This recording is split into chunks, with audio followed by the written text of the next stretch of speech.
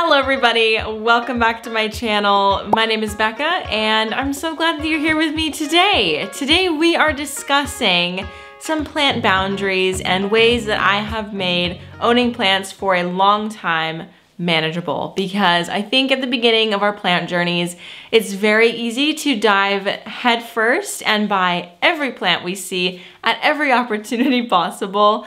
And that is not something that can last for a very long time. It's not a sustainable practice, I guess, in the sustainability field, but also just financially. And I don't know, how long can you enjoy something if you are like obsessively buying, and then experiencing the disappointment of killing everything that you've just bought?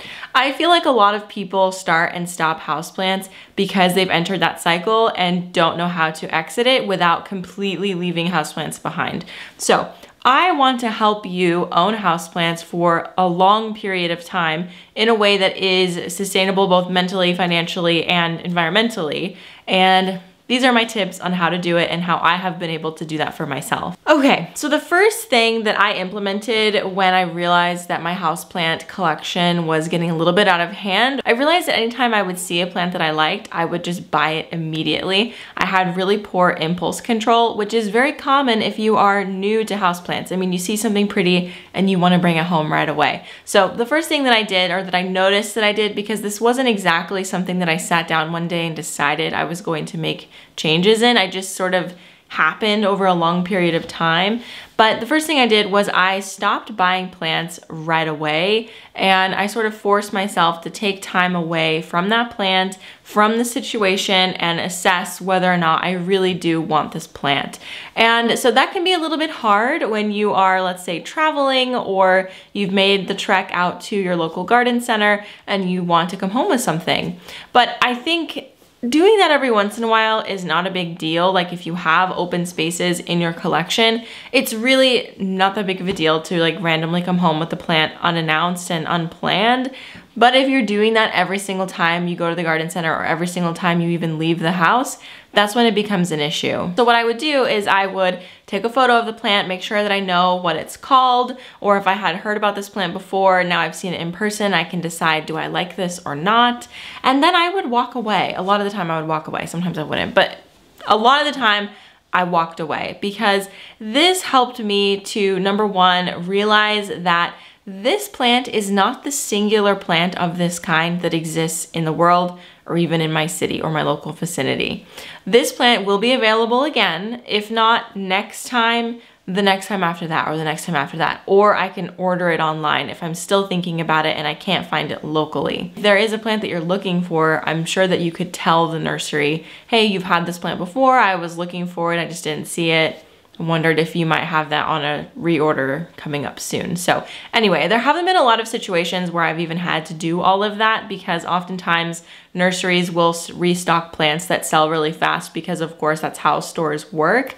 So that was something that I started doing a couple of years ago, and it really changed my impulse control, because a lot of the time I would forget about the plant, or I just wouldn't really care. Like a lot of the time I was just curious about seeing it in person more than I wanted to buy it, because there are a lot of plants that I will see at the nursery and I really like them and enjoy them, but it's not something that I'm going to bring home. So it's nice to distinguish between plants that are fun to visit and plants that are fun to have in your own home. The next tip I have for having plants for a long time and plant boundaries, etc., is to not put yourself in plant situations that make you uncomfortable. And this is to say that there's going to be situations where you might connect with somebody online via Instagram or Reddit or Facebook or whatever it may be, and they might give you a little bit of a weird feeling, and it's like deep down, like intuitively, you're like, something's a little off, but they have a plant that you're really wanting and you have a plant that they're really wanting, and it seems like the trade is going to line up really well,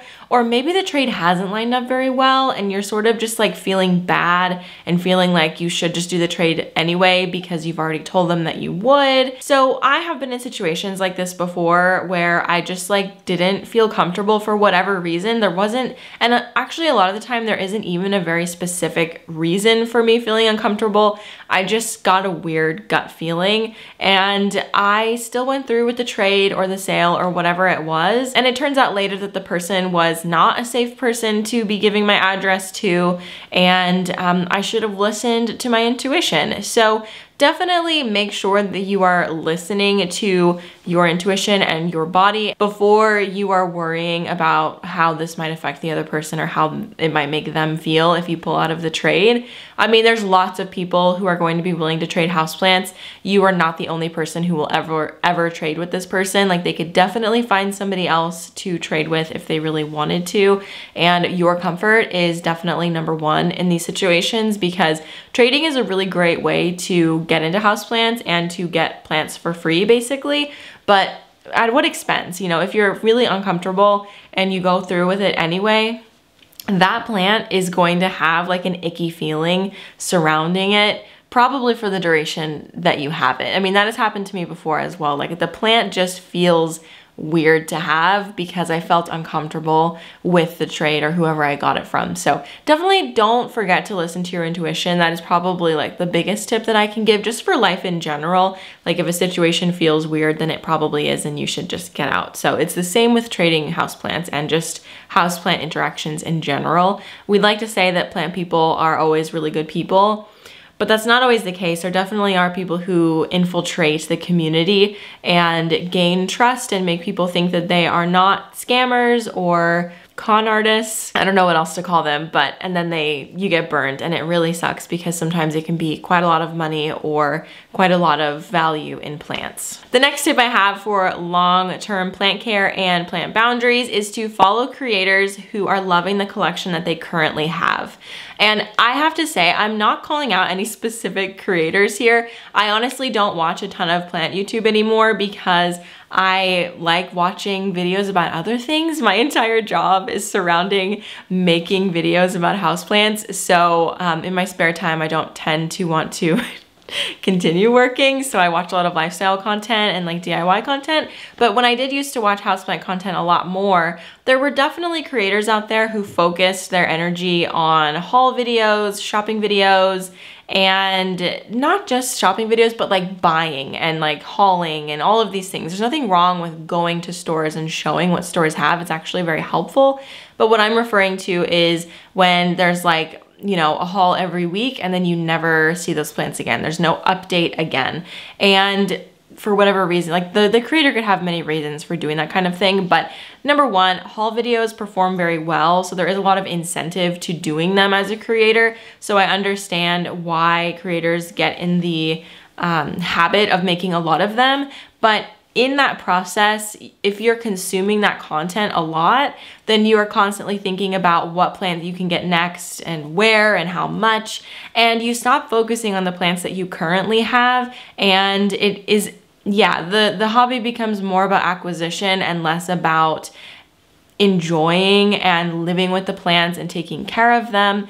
And I think it also can foster an environment where you are like never satisfied with your collection because you don't have XYZ plant. And I think that's a really dangerous, slippery slope. I remember in 2019, going into 2020, I made a video talking about how I really wanted to focus more on the collection that I currently had, and I wanted to do a lot less online shopping, whatever. And then 2020 happened, and well, I wasn't doing that much plant buying anyway because we really couldn't go out. Online plant shopping wasn't as big of a part of my life in 2020. And even now, like, I hardly ever haul plants or, you know, buy plants because I feel very satisfied with my collection. And if I do buy plants, they're for a very specific space in my home or for a very specific purpose. Like, oh, I visited this city and I had a really great time, and I visited this plant shop and I want to bring home a souvenir, and I have a place for it in my home. So that is really the difference in haul content versus like appreciating your plants that you currently have. Again, there's nothing wrong with making hauls. I definitely do it. I love showing when I am buying things, but if you're in a state where you are constantly consuming haul videos and maybe the people that you watch don't really show their collection and it's only new plants that they're getting, I think that might be a little bit of a red flag, and I really don't want to be the person like hating on other people's content. But basically what I'm saying is if you want to feel more content in your content and put up boundaries where you're not going to be doing a lot of buying, watch content that shows other people in that phase as well. So the people that I follow are very much so in that phase. I follow Fern, My Clean Leaves, Not Dude. Those are mainly the people that I watch. Pam's Pretty Plants.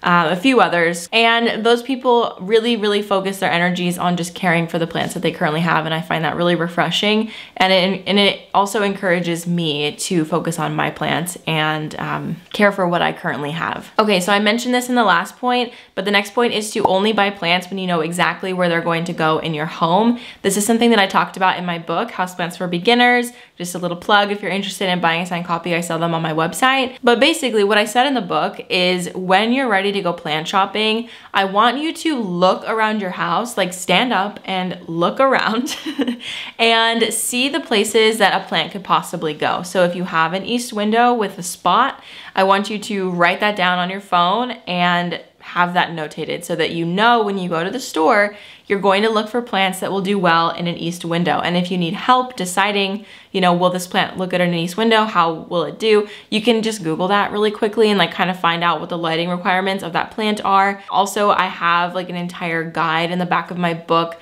of a bunch of different plants, like I think over 100 plants plus their lighting requirements. Based off of that, you can decide what sort of window the plant would do best in. And also you can just ask the nursery owners like, hey, would this do well in an east window or a south window? They'll probably know if you're comfortable going up and asking, but it's really important that you know exactly where the plant is going to go before you buy the plant, because that lessens your chances of just buying a plant just because and realizing, you know, oh, I came home with this cactus that needs south windows and I only have north windows. It really eliminates the possibility of that happening, or like, ooh, I don't have any grow lights to supplement this light that this cactus is gonna need, so I can't bring it home. So it just sort of limits your shopping and it gives you more of like a scope. And I find that really nice because when you go to a plant store, there's obviously so many options. And when you have it narrowed down to, okay, I have it one spot in an east window and 2 spots in a west window, you're only looking for 3 plants. So with your scope narrowed, it just helps your shopping be a little bit more efficient. Not that we really need to be efficient with plant shopping because it's enjoyable, but it just makes it so that you're having to make less decisions. So if you are a fellow decision fatigue queen, I'm with you on that, and that's a really great tip if you struggle to make decisions, to just narrow it down so that you only have a few options anyway. My next tip for long-term plant care and enforcing boundaries around your plant acquisition is to focus first on your mental health and your plants second. So I get a lot of questions actually because I've been public about, you know, dealing with anxiety and depression. And I get a lot of questions about how I sort of deal with that while I have houseplants, because houseplants are a lot like pets in a way. Like, you need to water them, you need to take care of them. Pets are a bit more needy than your houseplants will be, but basically it's something outside of yourself that you need to be taking care of, even if you are in a state where you are depressed or frozen and you just want to like sit on the couch and exist. And so that can be a little hard when you have things that need you, and houseplants are definitely something that need us, but I will say that killing a plant is not the end of the world by any means. So what I say is you are way more important than the Monstera deliciosa that you bought at the local grocery store. So if watering your plants, if the thought of taking care of your plants is giving you anxiety, is making you feel bad about yourself or anything like that when you are in a state of depression or whatever it may be, I want you to just let that go, because it's way more important that you are taken care of rather than your plants. Your plants will still be there when you come out of the fog and they'll be really happy to see you, but ultimately it's more important that you are taken care of. And honestly, I will say that sometimes it is nice to have plants when I am in a state like that, because it sort of forces me to get up and take care of something. Obviously I have the dogs, but it's just different. Like, caring for your plants takes longer and it's a little bit more of a mindless practice. And so it just, I don't know, it encourages me to get up and moving. But obviously if there's a time when I really don't feel like I can, I in myself have given myself permission to just not. And if a plant dies as a result of that, it's fine. It's not the end of the world. There are certain plants that I will make sure that they don't die even when I am in that state because they were very expensive.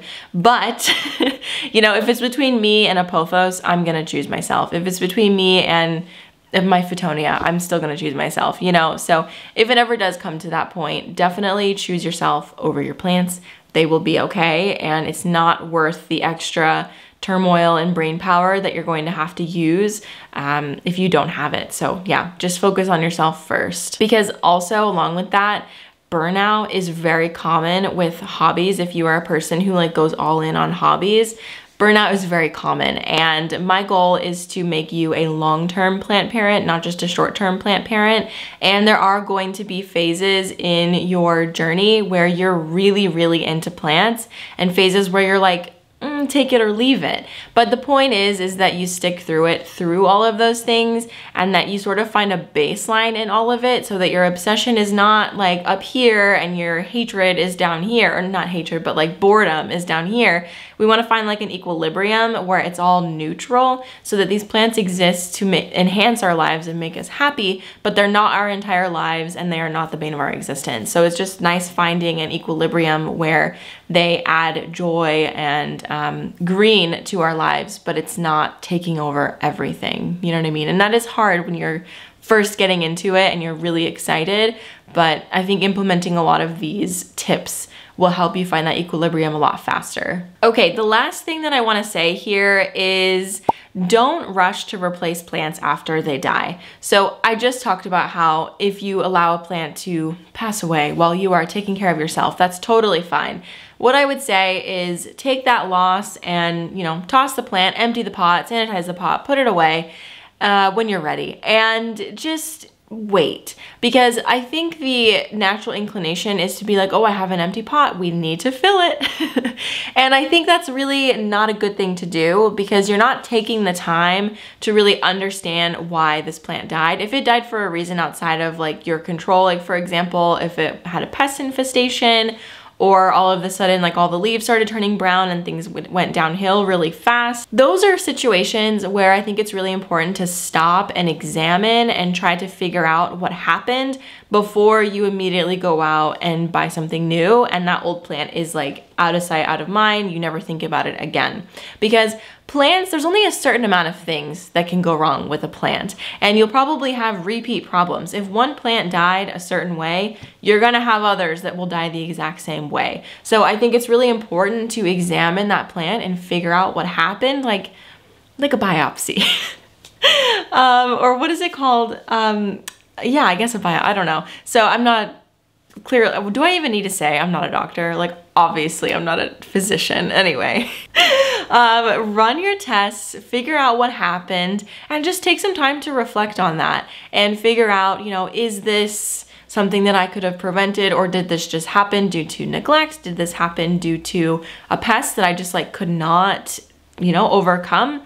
I think it's important to ask yourself these questions, and maybe I should do a video like questions to ask yourself after a plant is died or when a plant is dying or something like that. I think I might do that because I think that would be helpful to go through these steps to sort of troubleshoot what's going on and why and how you can prevent it in the future, because you will save yourself a lot of money in the long run. So I haven't even really talked about like the finances of all of this besides at the very beginning, but replacing plants as soon as they die is very expensive because plants, I mean, you guys, I don't even need to say this, but plants are not exactly cheap all the time. And depending on what your collection looks like if I was killing like my Alba Monstera and I just went out and got a new one without even thinking about what I did wrong, that is a massive waste of time, energy, and money. And so we need to very thoroughly check ourselves and the plants and figure out what we did and how we can be better for our current plants that we already have and to prevent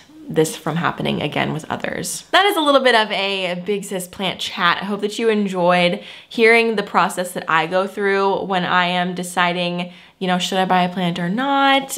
Just my general boundaries surrounding houseplants and how I've been able to collect them for so long. And I haven't even been collecting for that long, but I already know based off of my current collection and like how I'm feeling about my plants, that I'm probably gonna have plants for the rest of my life. I cannot even imagine a home of mine without plants. I mean, am I always going to have a beautiful sunroom like this with plants like on every single wall and every single corner?